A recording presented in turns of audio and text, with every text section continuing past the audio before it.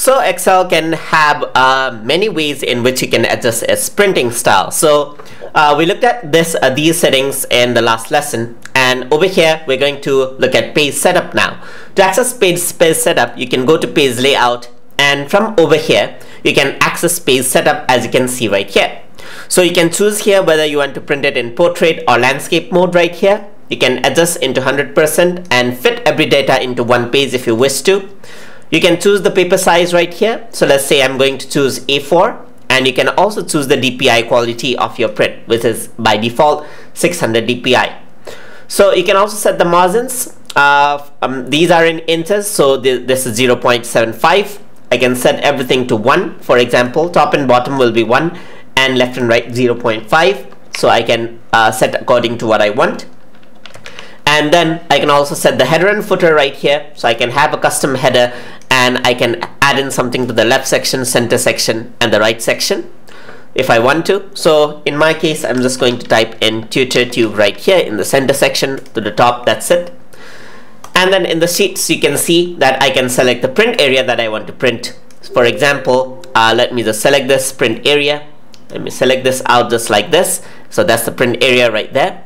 You can also have the rows repeating. So if you want to have, let's say, 2 rows repeating right here, so you can actually select this row to be repeated all along. So you can see that this row will be repeated.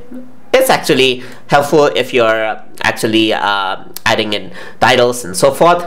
And if you were to add in grid lines, then if you were to go to print preview right here, you'll see that the grid lines are there.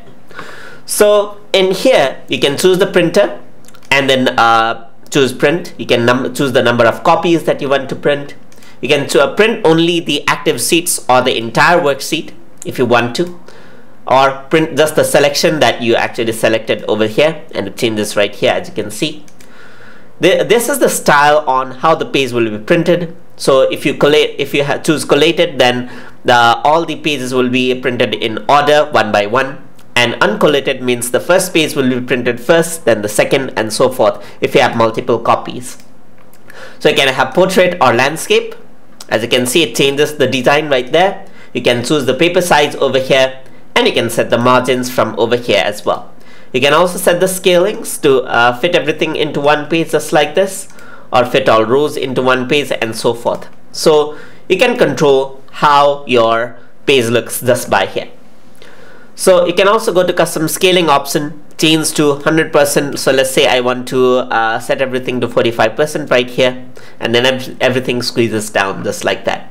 And if you were to press page setup, then it goes back to that window just like that.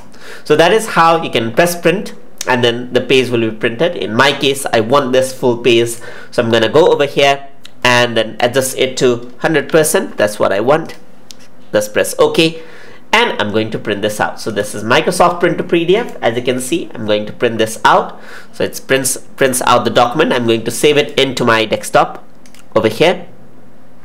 So I'm going to say print, just like this, then save it out, and it's printing out the paper right there. And as you can see, that this is my printed page in PDF format, just like this. So this is how you can print out documents inside of Microsoft Excel using various settings. So hope you guys learned something as always. And as always, please like, comment, share, and subscribe.